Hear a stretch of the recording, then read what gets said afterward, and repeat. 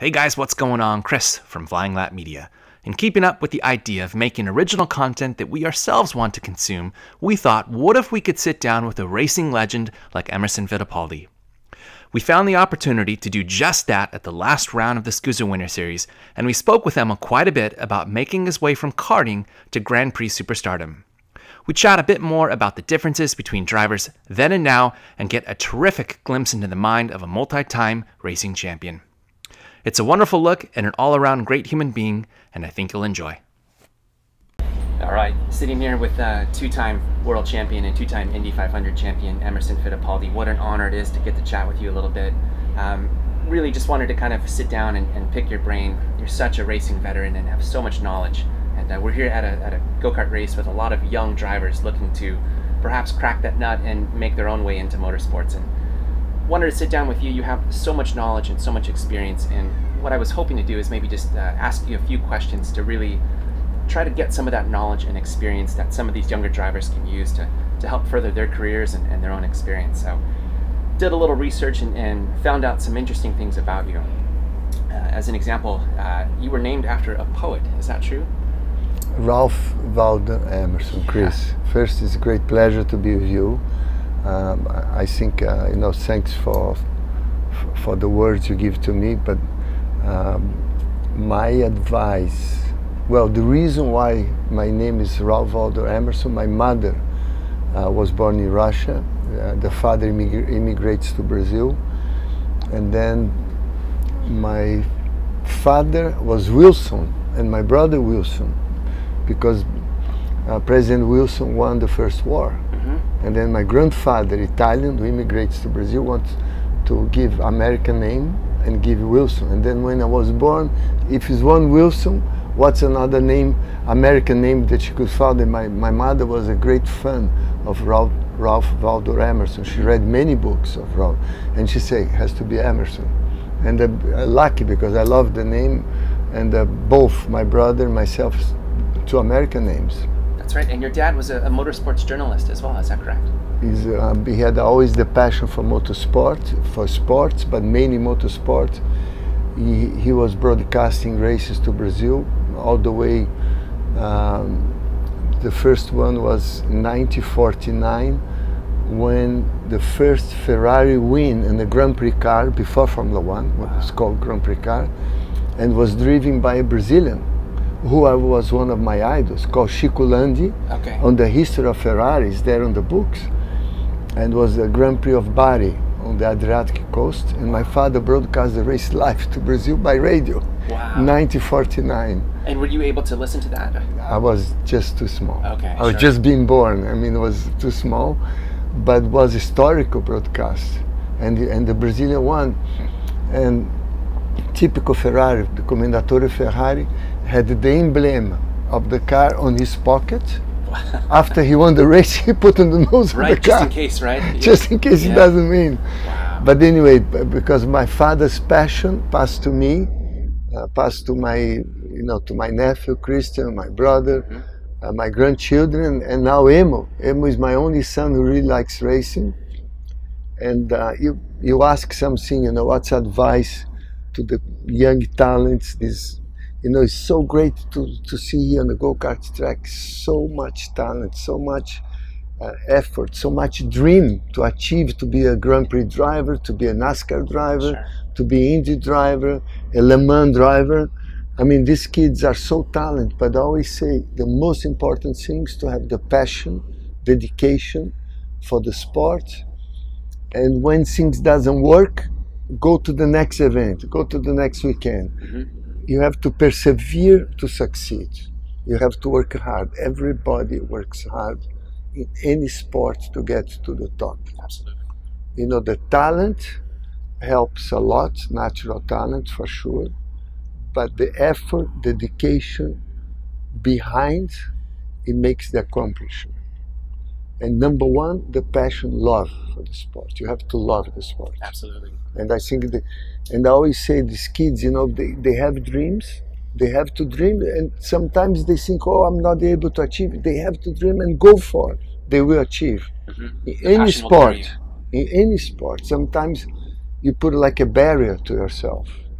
Oh, I'm not. I cannot be. You know, like when I left Brazil, my first dream was to be a Grand Prix driver. If I would start a Grand Prix, I could die next day, and I'll be happy. Yeah. But and then when I was a Grand Prix driver, I said, why not try to be world champion? But you have to go for it. Mm-hmm. And taking it back to karting, so did I read correctly that you actually built some of your very first karts? Yes, I built and I started a mini factory. Okay, and the same one that exists today, is that the same? By the way, Tessaro is driving. I saw that. The Brazilian kart. Yeah. And so he's doing well. That yes, I started with my brother and Mario de Carvalho, who's still the owner. He's about 7 years old now. He's a family who's building the karts. A great family. We're still very good friends, and I started building the kart, and then I built Formula V's, then I built a Porsche prototype. We built a twin-engine Volkswagen. I mean, I always like to be involved on the mechanical part. I've noticed. And where did you guys get the idea, or how did you just begin to start building your own car? Did you have some instruction, or did you kind of just try your hand and what works, what doesn't? Was the first kart in Brazil was 1958 or 59. Okay. I was only 11 years old, 12 years old. My brother was already a teenager, and he started driving for the new kart manufacturer in Brazil. Was the first one. Mm-hmm. My brother won that. I was his mechanic in go-kart when I was 11, and he won the Brazilian championship, and I was his mechanic because I have the passion. I would keep his go-kart immaculate. I wash, I clean, I polish, I chrome the wheels. I mean, I was crazy. Right. And I think that's the type of love you have to love to do the hard to work, succeed, right? do the hard work. And then when I was 15, we started building our own go-kart. And did you have like the blueprints, or just sort of an idea of kind of what worked? Or did you just sort of take maybe your brother's kart and try different things or variations? We did a different chassis. We first time we were very laid down, like the enduro karts. Yeah. And I think we gained in speed on the straight, and that's our go-kart was different from. We have pictures, different from anybody else because we were able to drive it quick, being laid down, and then very aerodynamic. I bet. And was difficult to get used to the position, but when you get used, it was fast. And from there, you built your own Formula V, is that correct? And raced that? Yes. Okay. And then, you know, I won the Brazilian championship in go-karting and the Brazilian championship Formula V with my own equipment. And the reason why I was doing this, because we were selling to sponsor myself. Sure. And all the money I was making from selling the chassis, go-kart and the Formula V, I was investing in my career for the future. And if I read correctly, so you sold everything and went to Europe and took a risk. And some of these drivers that, you know, you make a great point about the passion, and you had no guarantee. You just laid it all on the line, sold everything, and went to Europe with no ride, as I understand it. Talk some of the emotions of what that was like, and just you know, just going there with basically no chance other than your hard work, your determination, and your passion. You know, at that time in England, I think even today, England was a very good place because motor race is so developed in England. Every weekend you have the club races everywhere in England. And Ford just launched Formula Ford, not Ford. At that time, who was very economical. You could run same engine the whole year. And I was able to buy a car. I went to Frank Williams. He was a dealer from Titan at that time, and with a very good friend of mine, a Brazilian English guy called Jerry Cunningham, and we arrived. Frank Williams showed my dossier, Formula, you know, racing go-karts, Formula, the Fittipaldi Porsche, the prototype, and Frank Williams looked, is there a race in Brazil? He couldn't believe there was racing. Right. And that was the beginning of what I call the Brazilians going to Europe. Sure. And was there's many more after followed, of many course. many more. But Frank didn't have a Titan. It would take 3 months to deliver a car because everybody. And then I went to the Merlin factory next day, and one of the clients didn't pay the car, and I was able to buy immediately yellow Merlin, like a Brazilian colors, Yeah. and it was fantastic. they called Super Merlin, because I raced the whole year. I was leading the championship, and then Colin Vanderbilt race won the championship, and then who was the next one from South Africa? The Formula One driver. Then he started driving my Formula 4. I will remember. Okay. But it was they called the Magic Merlin, because it was winning everything. And from there, if I read correctly, you caught the eye of a couple influential people, and it sounded like Jim Russell in that day got you into the Lotus 59. Is that correct? With preparation by Ralph Furman? For Formula 3, the Ralph Furman was his first job as a mechanic. Wow. And then he made the Van Diemen. That was a fantastic car. Yeah. And you won in only your third race. Yes. That's amazing. And then I adapt myself to Formula 3 very quick. Lotus was not winning a lot in Formula 3, and then when I started winning, Colin Chapman started looking, who is this boy winning races on the Lotus Formula 3? That helped me a lot to go to Formula 1 for sure, because Colin asked me at the end of the year. I arrived in February. In October, Colin called me. I was leaving Norwich, where the Lotus factory is, and Colin asked me to come to his office. I was shaking my legs, and I sit down in front of Colin Chapman. I said, "This is Colin Chapman." And Colin said, "Emerson, I want you to drive Formula 1 beginning of next season." And I had, sometimes in life you have to be brave to say no, because I was not prepared. It was difficult. And I was thinking, if I say no and he's not going to like it, he's going to invite me again or not. And I say, "Mr. Chapman, I am not prepared." And he said, "Emerson, you can call me Colin, please don't call Mr. Chapman." I said, "Okay, Colin. I need 6 months of Formula 2 before going to Formula 1 next year." And then he looked to me and said, "Okay, do you want to start at the British Grand Prix in July next year?" I said, "Perfect." Then I did a half season Formula 2. Formula 2, that time you race against the Grand Prix drivers. They would come down. A lot of people don't realize Graham Hill racing, Jack Stewart, Jimmy Clark, and some of these guys. All these guys racing. It was a fantastic racing. And I learned a lot in 6 months, and then I joined Team Lotus. Formula 1 it's always, thanks God, to be on the right time, the right place, with the right people to help all my career.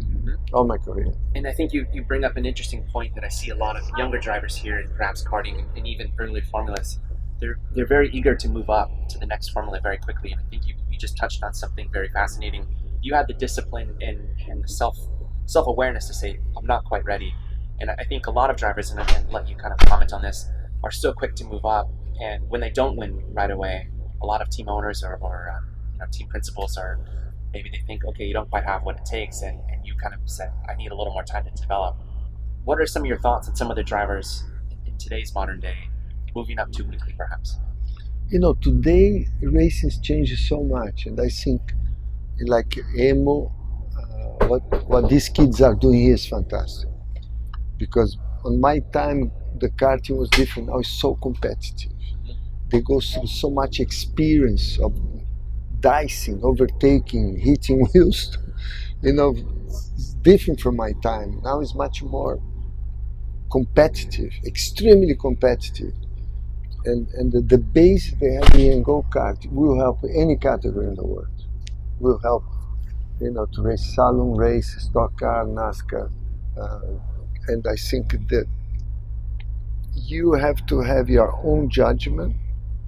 Sometimes they are much younger. I was already 21 when I arrived in Europe. It's different. I mean, these kids start racing go-kart 5 years old, 4 sometimes. Right. It's crazy. But good, because when they be 15 years old, they have a good judgment. That's right. So many years of experience. And I think that's when start counting on the decisions for the future. I think it's very important. I think the go-karting is always good to learn with better people. It's like when you start playing tennis, if you don't play tennis with a better guy than you never improve. And I think go-kart is very important. That sometimes important to move to the next category to learn. Yeah, so you're not, you're pushing yourself against talent. Different from cars. Yeah. Because that, and I think there's a difference there. And I like very much the way with the categories now, like Emmo, we are looking to go to junior, and then I know it's going to be tough on him, but he's going to learn with much better guys. Have to, and that's for his futures. I think it's a fantastic way to learn. And going back to the go-kart championship in America is so well organized, like SKUSA. We are very pleased to be here. There's all the tradition from Las Vegas. It's an international event, people from all over the world. We're very happy that Emmo is participating. The level of kids here are extremely competitive. I think go-kart in America, we have been racing in Italy, is getting much more competitive. You really now don't need to go to Europe, to Italy to learn. You can learn here on a very good level. I think 3-4 years ago, everybody said I have to go to Italy.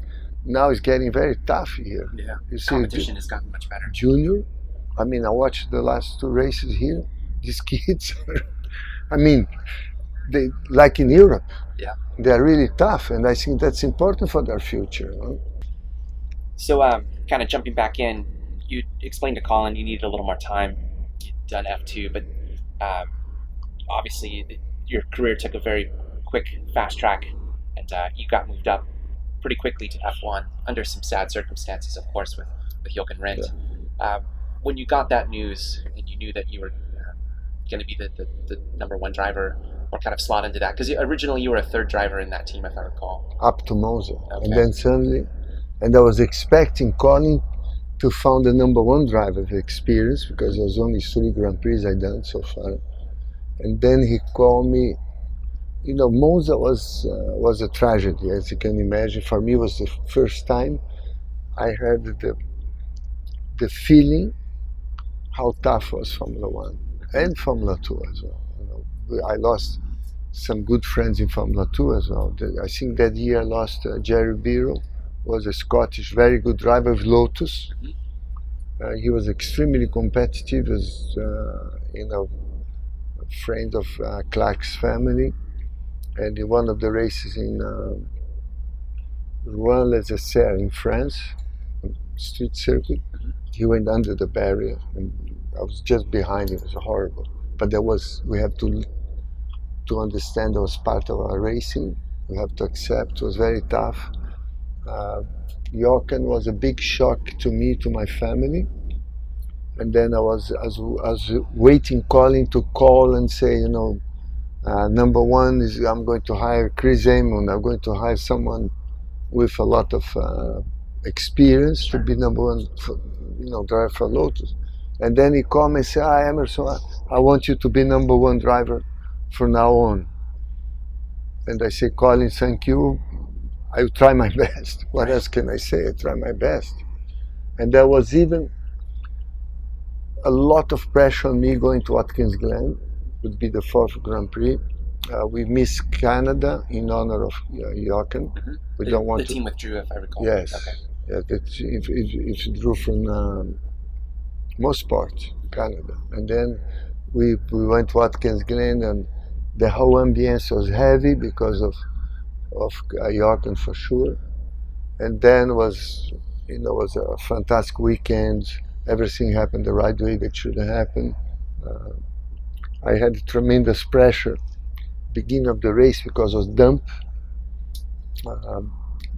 Sometimes 2 wheels on the dry, 2 wheels on the wet.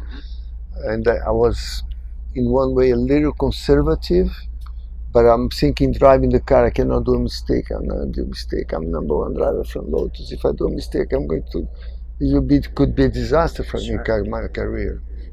And then second part of the race, when dry out the track, then I was much faster. At the beginning, I was very conservative, but was again, I thanks God to give me this opportunity to be #1 driver like that. It happened, and I was able to support the pressure, tremendous pressure. Tremendous pressure. Can't imagine. I mean, just the circumstances of how you got in that ride, and then, of course, with Jochem's passing looming over the team and everything else. And then we got Rennie Wiesel, who was a Swedish, extremely competitive driver with Ronnie Peterson. They grew up together. And Rennie was my teammate for the next few races. And he was a very good teammate. It was myself and Rennie Wiesel, suddenly two new guys at Lotus. Right. And all the Lotus history. Peter Warr was very good to me, who was the team manager. I had a very good support from Peter, and because of my history with Formula 3 and Formula 2, when I got into the Formula 1 team, was like, you know, he's coming from the history of Lotus. Sure. Because I raced Formula 3, I won the championship. I raced Formula 2, I won a few races before going to Formula 1. And that, I was already like, in April, I went to Team Lotus to see the Formula 1 cars.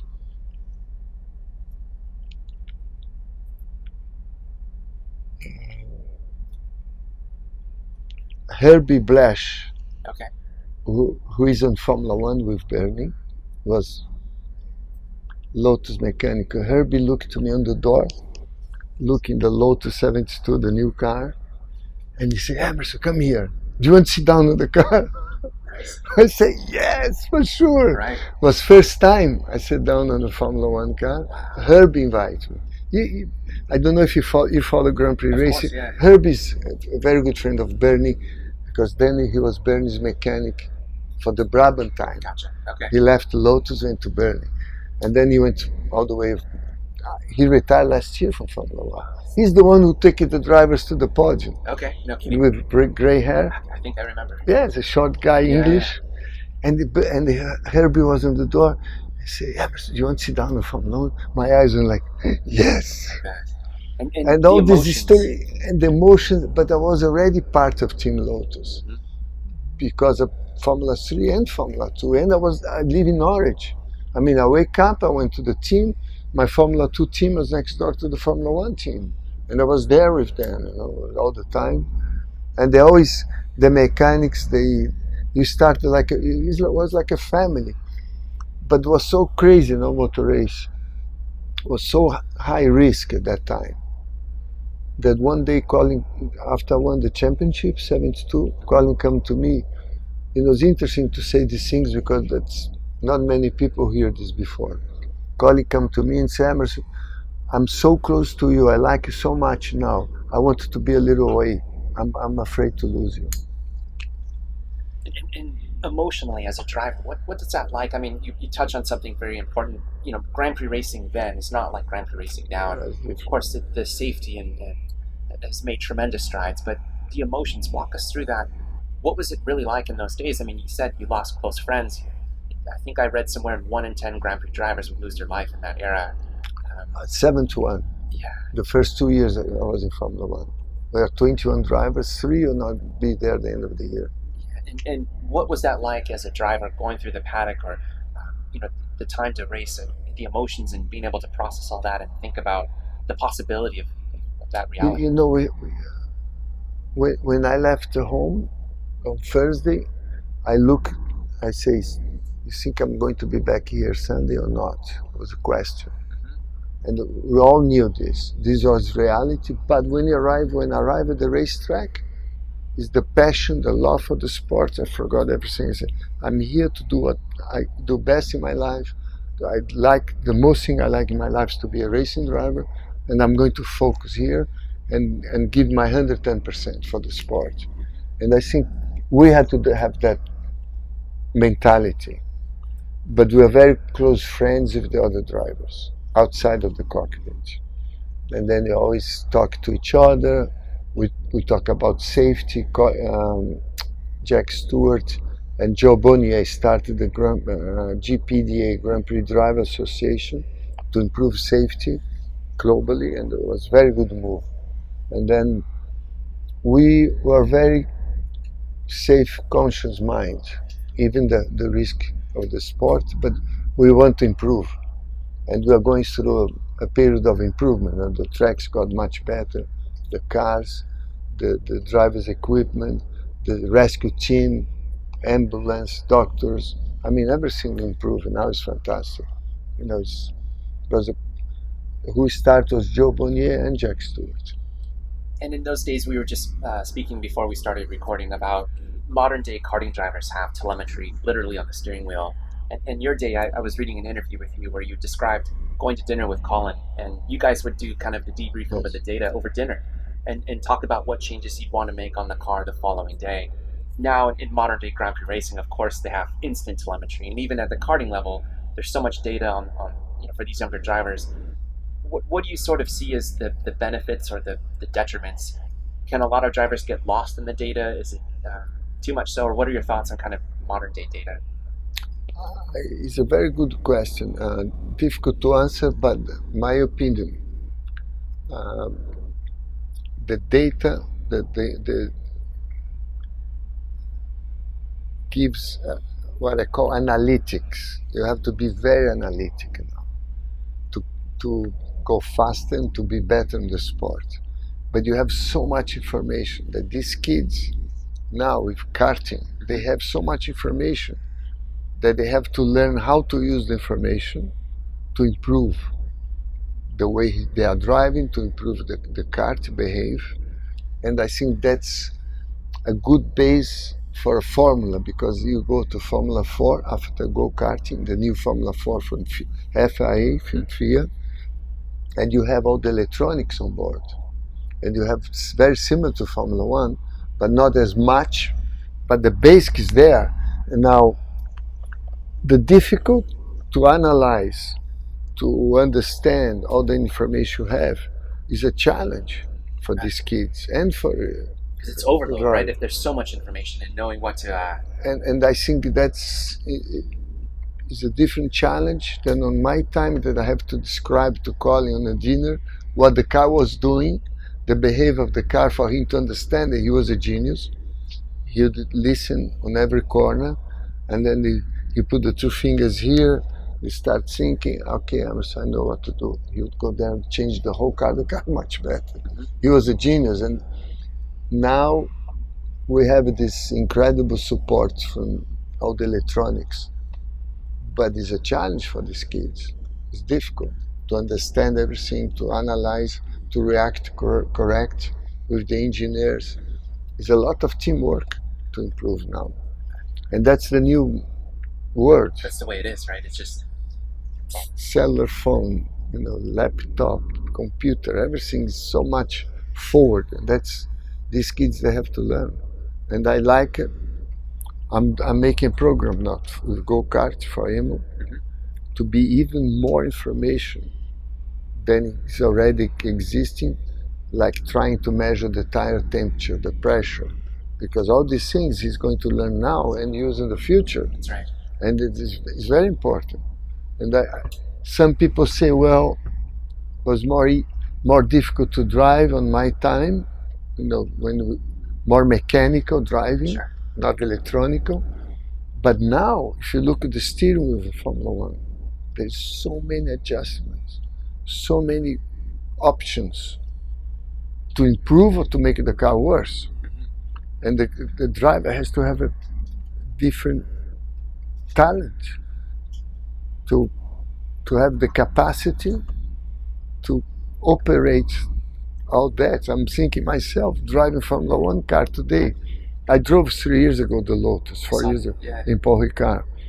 And I told the engineer when I drove in, I said, the only thing I don't want is any adjustment. Put what you think is the best.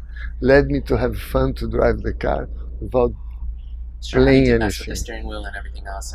And then I said, first, I don't have the experience. Second, I want to have fun. But these kids, these young drivers, Formula 1 or any category that you have adjustment in the steering wheel, is a challenge. If you think about between one corner and the other, they change the brake balance. The next corner, they change the diff. Sure. The other, DRS, or it's this, or it's that. Their brains are working a different way than I used to brake. We have to adapt ourselves to the car. And now they adapted the car from every corner. It's crazy, isn't it? It's a challenge. Look what he's doing now. See? That's the new world. You have to accept, you have to improve. Yeah. You have to train them. It's constant information. Yes. And I think now I want to make even a deep program for him. You know, the new camera that I saw the other day is fantastic. You see the revs, you see the speed, and you are watching. And then after one lap, you can come back here and see, oh, this corner you're too wide. Look, the revs you lost. I mean, yeah, incredible. Doesn't lie. Doesn't lie. Their numbers don't lie. And speaking of, you make a great point about the modern day racing driver, and nowadays it seems like the media and social media in particular, Instagram and Twitter and Facebook and Snapchat and all these other things. In your day, it was much more simple. I think a few reporters, perhaps, some television. When you look at the modern day racing driver, could you imagine, for instance, when in Indy, when you drank the orange juice instead of milk, what that would have looked like in a social media day, and people commenting, and what sort of feedback you would have gotten? I think, you know, the communication is so fantastic now, so fast, and everyone can communicate, everyone can say what you want to say to the world. You're not limited on the country. It's fantastic. I think it's a new way of communication that helps these kids, helps the responsibility they have to have on what they read, what they write. It's very important for them. I think we have to be very responsible what we write. What read is available, anything is there. Right. But what we write, yes, you have to be responsible. But again, you know, the challenge these kids have now on a different world. If you go, some journalists tell me, well, these drivers now don't have the same capacity you guys had to drive a mechanical car. And my answer, if you get top 5 Grand Prix drivers, top 5 NASCAR drivers, top 5 Le Mans drivers, top 5 Indy drivers, and go back in a time machine with top 5 from my time, right, will be tough. Yeah. I mean, they are very talented. You know, you get, you know, today Fernando Alonso, Lewis Hamilton, Nico Rosberg, you know, Verstappen, who comes from go-karting. Right. Yeah. Talking, you know, Verstappen is a typical example for go-karting. I mean, you go back in a time machine, on my time, on the 70s, mid-70s, they'll be tough. Yeah, I can imagine. There's no doubt. They'll be very tough because they have the talent, they have the passion, and they know how to drive a race car. And I think if I would be younger now, I would be doing the same as I did in the 70s. I would be tough. You know, Jack Stewart would be tough, Mario would be tough, Mario Andretti. Yeah, yeah. I mean, I always say, you know, the top 5 guys on these categories in the world are incredible talent on any time, any era. You know. For the Indy, I have to ask, when you decided to drink the orange juice, was that something that you thought about beforehand? If I win, I'm going to do this, or was it something that you decided kind of as you won the race, or kind of walk me through that whole that idea? I was an orange producer in Brazil. I know that with the farm. And the farm for many years. And that year, I made a deal with the producers in Brazil to drink orange on the podium. I won the Australian Grand Prix, and I drink orange, but nobody noticed. Right. I have pictures. If Ricky Mears was second, I won with Roger. Right. And then I come to Indy. I saw the milk. I drink first orange and then the milk, but the press never put the picture. That's fine. You never did see that. They never show because they say, oh, you know. Right. And I drink the milk after. Nobody. I have pictures drinking the milk. Okay. But the press never used. Of course, because it's a bigger because story. That's a big story. I didn't want to break it, but in one way I break it because at first I drink orange and then I drink the milk. But they say, nah, he didn't bring, and it was very polemic. One way it was good and one way it was bad. Yeah. I didn't want to break the tradition, But the way the press show, I broke the tradition. But you know, it happened. And speaking of Indy, obviously you came over fairly early on in your career, and you won the title fairly quick in '89. Talk a little bit about the adaptation to ovals and kind of what your original experience was. And if, obviously you did really well at Indy, but kind of what it was like to jump on an oval.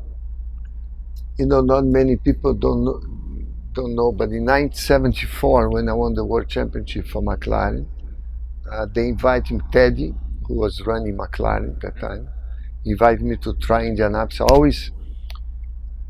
There's a long story linked to America. When I was 10 years old, in Brazil we didn't have TV broadcast.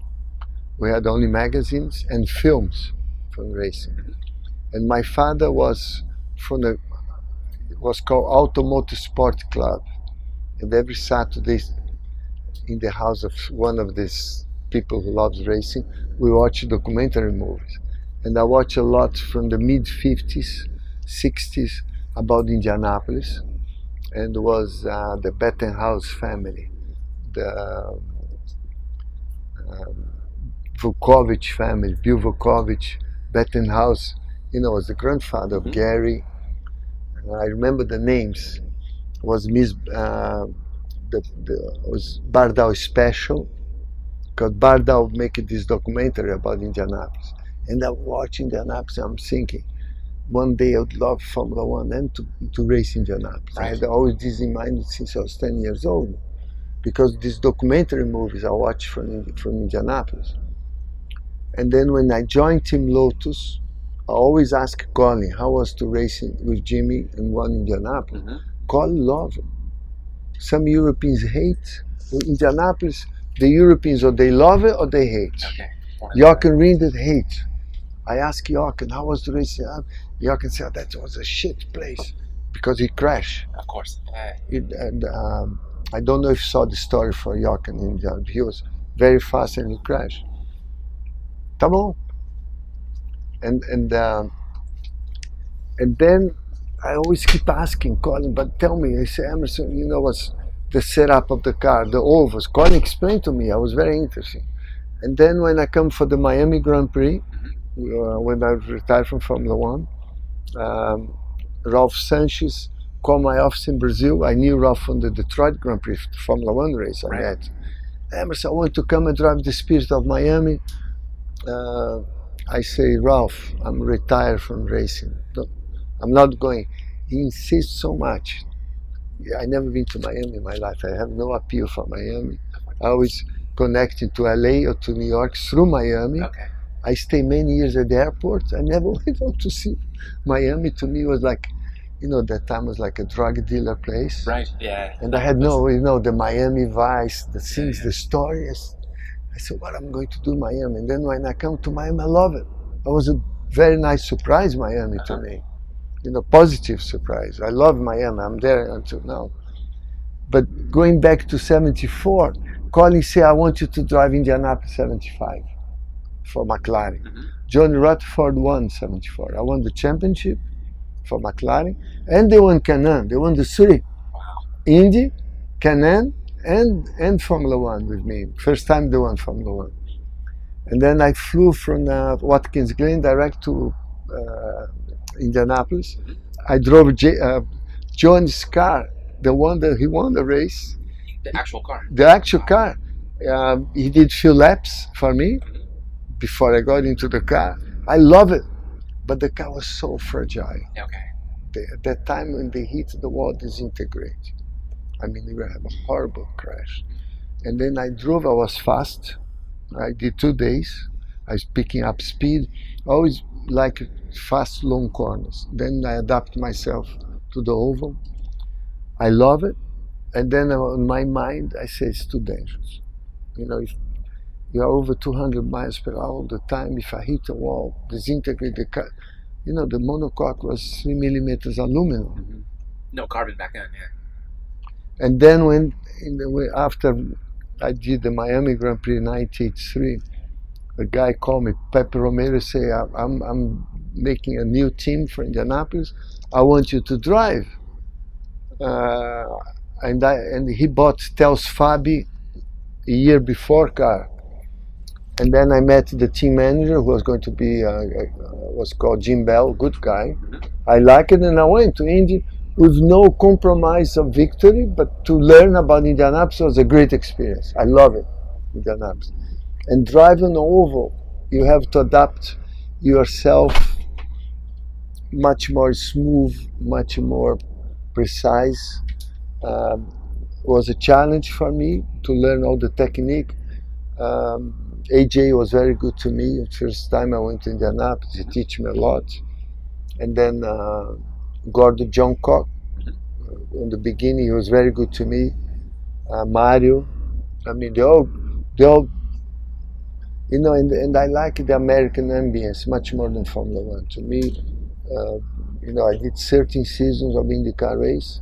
Was the most happy of my professional career, in the car and outside the car. Just the culture. Formula One was always a lot of intrigue, a lot of gossips. How you say? Yeah, gossip. Yeah, gossips. Yeah, gossip. And you come out of the car, it's always, oh, you know what Jack Stewart talk about you? Come on. Right. And they want me to answer something. Of course. And then they just go back and forth.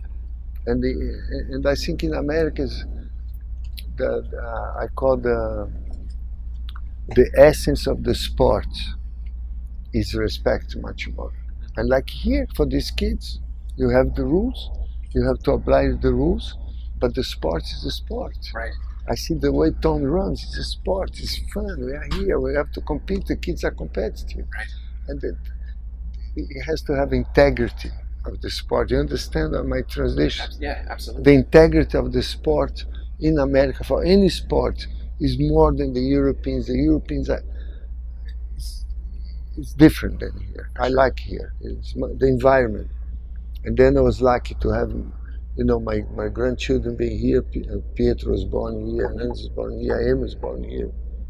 And I love to be here. But it was a challenge for me in India to learn.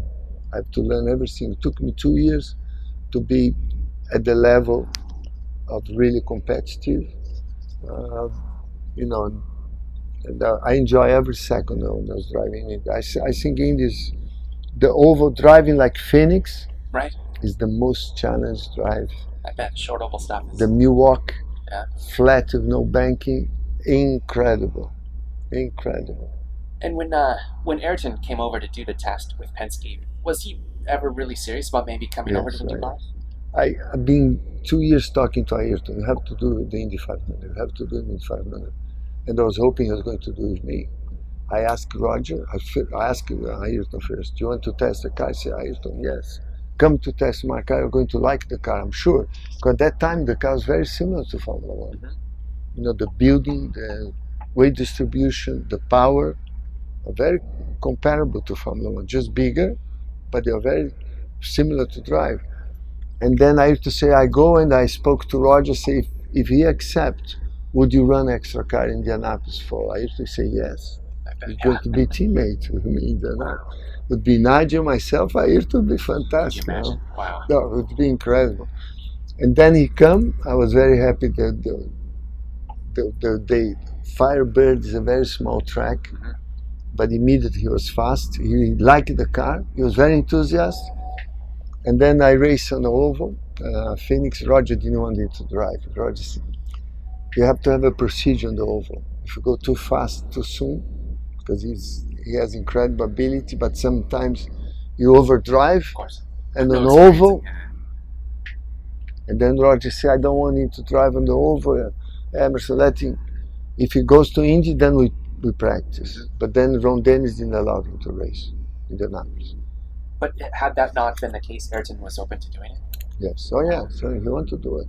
Wow. Like Nigel was world champion that year. Right. Formula One, he joined us. Yeah. And briefly on Ayrton, so as I understand it, you really helped get him in from the karting into the English stuff through Ralph Furman, somebody that you... Yeah, I read something that you picked up the phone and said, I found your next... He was in my office when I called Ralph. I say, Ralph, I have the next champion for you to be winning races. Oh, Emerson, you know, I always joke around. Right. Oh, another Brazilian made a joke of me. I say, this is good.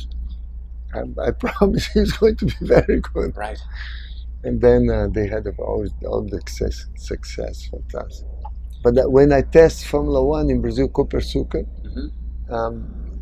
Ayrton was, I think, 15, 16 years old.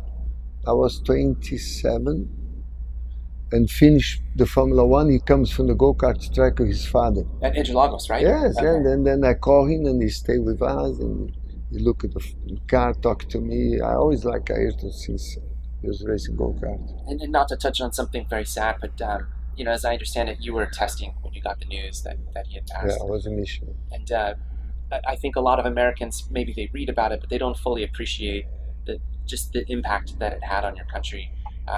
What do you remember from that time and the funeral and everything related to it? Well, it was, you know, in Brazil, soccer, our Brazilian football, soccer is very big, huge. And motor races started to get very big. And then I won the championship, and then Nelson, and then I won Indy, and Ayrton won 3 World Championships, and then motor race was huge in Brazil. And then when it happened to Ayrton, was the whole country knew. It was a big shock to everybody. And it's one of these, it's like, you know, for my history in racing, it's like when it happened, like when Jim Clark died, to me, it's not correct. Why Jim Clark died? Right. You know, being a great Jim Clark's fan, like everybody in motor race knew that Jim Clark was an incredible driver, and then you think why, you know, he died. Why Ayrton died, you know, that's part of the sport, but it's tough for us. Yeah, no doubt. We love sport, and I was very close to Ayrton. And when you, and Ayrton was a big name in Brazil as a sport legend, not just motor race, but you know, it's a big name for Brazil. And I'm curious, I don't know if anybody's ever asked you this, but in '94, obviously after this the Ayrton thing, you were leading the Indy 500 and you were a few laps from victory. Did you have something planned? Like, were you thinking maybe as the laps were winding down, you know, if I win, I'm going to dedicate this to him, or did you have something planned? I had the first segment of the race, I got a plastic bag on my radiator, and I had to come in because it overheat the water, and I had one extra pit stop than everybody. And then my team manager called me and said, you have to be just ahead of Junior, 1 lap. Right. You have to lap a Junior to be able to come in, make a flash and go. Yeah. The splash and go with the fuel. Splash and go. Yeah. And then you still can win. And I was right behind Junior, trying to pass him, coming out of turn 4. I lost the back end, slide into the wall. And then 6 months, Chuck Sprang was the team manager from Penske, and he was on the radio with me. 6 months later, he came to me and said, Emerson, I did a mistake. Even if you're behind Junior, you could come in by the speed limit, make the splash and go, you still be coming out and winning the race. And of course, the fans, it's kind of sad, they were actually cheering when you crashed. I don't know if you knew that, because they were still upset about the orange juice from the year prior. Could you hear any of that? Were you sort of, okay, just kind of tune that out. Yeah. But it's interesting, the passion, like you're saying, we were talking before we recorded, just the passion that people have for Indy, that something like milk can the tradition. Get that many people upset, but it's all in good fun. And then lastly, I would just love to touch on, you know, you just touched on it briefly, but the Copersucar team. Oh, it was fantastic. And, you know, a lot of people obviously said, you know, what could have been, or if you had stuck with this team or that team, how many more championships could you have won? But the risk and the passion to do it your own way with your brother, and what was that era like for you, and kind of? It was a big challenge to make a Brazilian Grand Prix car. We made it. We had a very good result. The Brazilian Grand Prix finished second in 1978. I was diced with Mario that won with Lotus. I passed Mario. He was world champion with Lotus that year. I was ahead of Gilles Villeneuve, the Ferrari, and behind Carlos. Carlos Reutemann won the race. That was our best result ever. And then in 1980, after 4 years, we had because the Formula One team is who you have as members of the team to make the team work. Of course. And that year I had Adrian Newey, his first job with us, Harvey Poswaite, Peter Warr, who has been my team manager when I won the championship with Lotus. I got Peter back again. You know, I went to McLaren, but we're always very good friends. And then Peter joined us, and Keck Rosberg, a teammate, because Keck was doing very well in how they call the series in America. It was a Formula.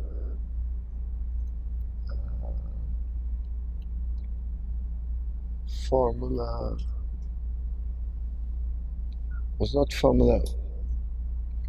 It was like a Formula 2 of Canada and United States. Okay. Keck was winning everything here. Actually, Keck come from Europe to the States and winning. And then myself and Peter said we talked to Keck to see if he wanted to be in Formula One, and we asked him, and he joined the team, and he was a fantastic driver.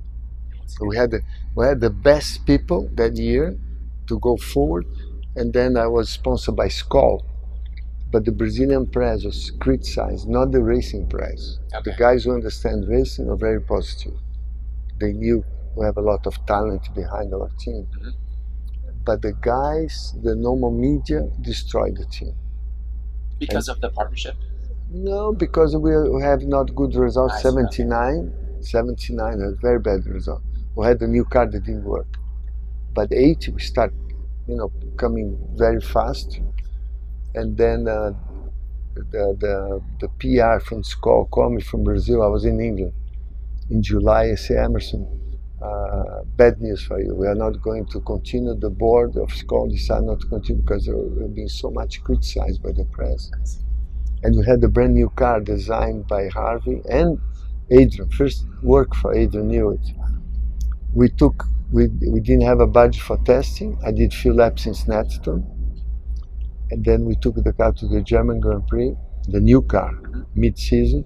Keck qualified 4th, I qualified 6th.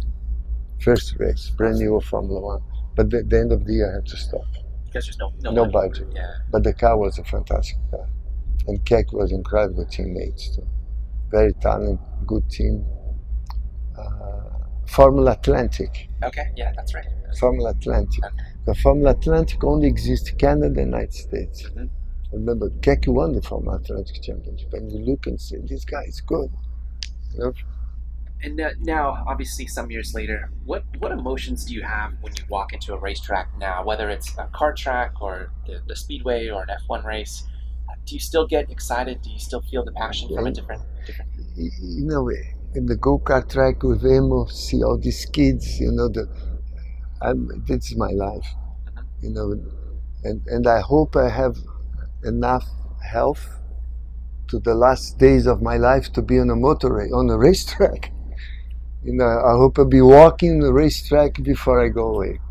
And when you look at your grandchildren or Pietro and I know Tatiana married Max Papis, the racing is very much still in the family at all different levels, and your nephew Christian, of course. When you look out, do you see the Fittipaldi name kind of continuing on in motorsports after? I think we'll continue. I'm very happy. Christian won Daytona this year for the third time. He's doing a fantastic job in sports car. Mm-hmm. Was here 8 o'clock this morning, just before Emmo went out. Pietro called me from the airport because there was 5 in Phoenix. He's flying back to Charlotte. Right. To Charlotte today, and he was so happy. Yesterday he finished when I went to sleep, Arturo. He was 6th. Fastest, very good, and he's very happy. First time he drive an oval. Mm-hmm. And I think Pietro is very dedicated and passion for the sport. He's the typical example. Someone, Pietro by himself, he has a book since he started car driving, his experience in NASCAR in Hickory. He makes a note of every day on the track all the setup he has, what happened. He makes a report to himself. Like a diary or a journal? Yes. Wow. Since he started racing cars. And nobody asked to do it, himself. I never asked, I never had this. Right. I never done. And he's incredible. That's focus. We're talking about passion and being focused. That's typical Pietro. And I'm very happy. And Enzo is different. Enzo is more emotional, more motivated. He's more up and down. Both are different. But Enzo is committed to his Ferrari Academy. This year will be important year because he'll be I would say the most important driver for Prema in Europe. That's tough. You know, he's prepared. I mean, he's focused too. And now him is learning. I mean, this is learning phase for these kids. You know, they have up and downs. You know, the engine, sometimes the weather change. Right. To me, my go-kart, to my time, was pressure the tires and drive. Don't say anything, just keep driving. Now there's so many circumstances. It's true. Different bars and adjustments. Change the needle on the high speed 1 minute. Now, you know, now it's 25 degrees. It has to be a different tire pressure. Right.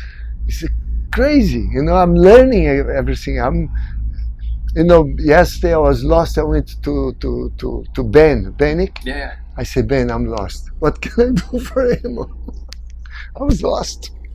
Amazing. It's amazing. The technology of how the sport evolves. And then they say, oh, you have to put a stiffer shaft. I put stiffer shaft improve. But you know, I don't know. I'm learning too with these kids because it's so different from my time. And of course, the reality of the sport is it takes money. And one thing I've really admired about you is, you know, after several championships and race wins, you're still very hungry in doing the marketing and the PR side. You and I have chatted quite a bit on WhatsApp, and we're your wheel company. What are some of the lessons that some of these young drivers can learn about the unfortunate reality of raising money? Because without that money, it's very difficult to go to the next level, and you're still as motivated and hungry as ever. You know, if you look the history of motor race from go-kart to Formula One, the Formula One teams now are searching for sponsor, for PR, for money. That's the kids. They have to learn how to look for a sponsor. They have to learn how to do PR. They have to learn. I think it's part of motorsport, part in any professional sport, but mainly our sport that's very expensive. You need to have support from sponsors. You need to try to get more companies involved in the sport, more people involved in the sport. To help these kids, to help any category, we need sponsorship, and I think it's very important to have, you know, this focus as well on sponsorship. And all my career has been like this since I started go-kart in Brazil, and I think it's important. You know, you never give up. Sometimes, you know, come a father to me and say, Emerson, I have no money to race go-kart. I look to the guy, I say, do you have a friend that can help your kid as a friend, to support your kid who has a company? Put the name of the company in the go-kart and try to help you. You know, you sometimes have to go to a friend and ask for support. And happen in go-kart. You know, it's the beginning, it's difficult. And as you're saying, and then we'll kind of round it off here, but in the beginning, you really went to Europe with just every dollar that you had and just laid it on the line and took a chance. And if you have to have that passion and that never give up attitude, right? That's it. And like me, there's much more other examples of people who started racing like I did, with no money, but a lot of love and passion that you can achieve. I mean, there's so much history, you know, for great champions that start struggling through the sport. It's not easy, not easy. And then lastly, just any final bit of advice to any of these drivers out there, or people in other formulas that you can offer. I'm sure they would love it, but any insight into life or just racing or all of the above?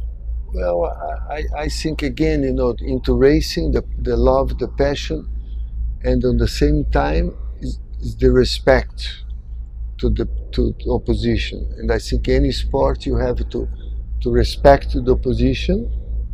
And in our sport, that you are racing wheel to wheel, you have to respect, do something to the other guy that you expect he was going to do the same to you, and that's very tough. And there is a space that the car takes, physical space, and that space belongs to you. You have to respect the space from the other guy, because sometimes they try to go with two cars in one space. And I think that's not advice that you always have to remember in racing go-kart, that you have to respect the space of the other guy. And the proximity and the respect of the driver. You see a lot of kids today that really just, it's kind of cutthroat and they're not really giving each other a lot of room out there. So. And then if my racing experience, all the great champions, they always respect. Absolutely. And the guys who didn't have so much talent, they didn't respect. And you know, racing, I was so lucky to race a great champions, you know, like, you know, talking about Mario, who's start Formula One before I start, Mario Andretti, Al Lancer, Bobby Unser, Nigel Mansell, Niki Lauda, James Hunt, Carlos Reutemann. I was lucky, you know, Jacques Villeneuve. I was lucky to race with 3 generations, and all the 3 generations I drove against, always the top champions, always respect. You know, I remember one race in Cleveland, myself and Nigel, we changed position, I think 7 times in 3 laps, and sometimes my wheel was like 2 inches from the edge of the asphalt. If it would be 2 inches more, I would spin. And he was on the inside, and he respected me, and I respect him. And Nigel was a tough guy, you know, one of the toughest I ever raced against. But there was always that little bit of respect, yes. Just enough room to where it's fair. And I think that's example, not my example, but all the great champions, they always respect. And I think that the new generation have to understand that. There is a respect in any sport that you have to be on that respect. And then you be respect too. Sure, if you give the respect, you get the respect. Well, with that, Emmo, thank you so much for your time. It's always a pleasure just to chat with you. Chris. I've really appreciated the great opportunity interview. to ask a little bit more and get to know a little bit more. So great interview, Chris. Thank you.